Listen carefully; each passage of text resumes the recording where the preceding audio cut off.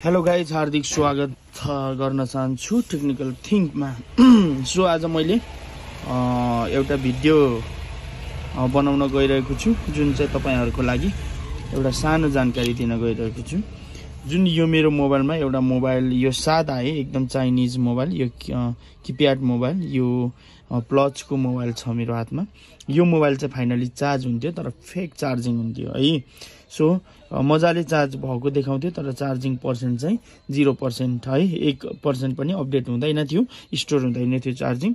So यो charging सादा मोबाइलहरुमा चाहिँ कसरी यो चार्जिङ स्टोर बन्दैन, कुन आईसी को प्रब्लमले चाहिँ यो खालको प्रब्लम आउँछ भन्ने चाहिँ म यो भिडियोमा जानकारी दिनको लागि यो भिडियो बनाउन गइरहेको छु। सो यो पनि मेरो एउटा हातमा प्लच मोबाइल छ। यो मोबाइलहरुको खासै आईसीहरु हुँदैन र सो पाए पनि हामीले स्टोर राख्दैनौं। सो यो मोबाइललाई मैले फाइनली बनाइसकेको छु, यहाँनिर देख्न सक्नुहुनेछ एकदम मजाले चार्ज भइराखेको छ।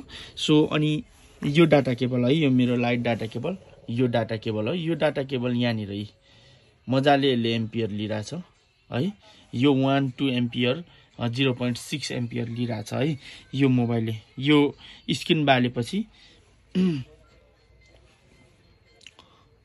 ओके, यो मोबाइल मजाले चार्ज भइराछ। म एकचोटी फेरि निकाल्छु, रिमुभ गरेपछि यहाँनिर 00 हुन्छ है। सो अब मैले यहाँनिर फेरि यो मोबाइललाई कनेक्ट गर्छु। ओके, कनेक्ट भयो है, चार्ज हुन थाल्यो, यहाँ देख्न सक्नुहुनेछ एम्पियर लिन थाल्यो। सो यो मैले फाइनली बनाइसके। यो प्रब्लम चाहिँ कहाँदेखि आउँछ भन्दाखेरि सबैभन्दा पहिला मोबाइल स्विच अफ पारौँ, म डाइरेक्ट ब्याट्री निकाल्छु। म यो जानकारीको लागि मात्र यो भिडियो बनाउँदैछु, यो भिडियो बनाउनु जरुरत छैन। तपाईहरु त जान्नेको लागि यो खासै के हैन, नजान्दाखेरि थोरै प्रब्लम आउँछ। यो मोबाइलमा एउटा फ्युज हुन्छ, चार्जिङ फ्युज हुन्छ। जुन चार्जिङ फ्युज कहाँ लागेको हुन्छ भने यहाँनिर लागेको हुन्छ है। यो चार्जिङ आईसी भयो सादा कीप्याड मोबाइलको, यो चार्जिङ आईसी, अनि यो चाहिँ फ्युज हो। यो फ्युज चाहिँ मैले चेन्ज गरेको, प्रयोग गरेर फ्युजमा प्रब्लम आउँदाखेरि हाम्रो मोबाइलको स्टोर हुँदैन है।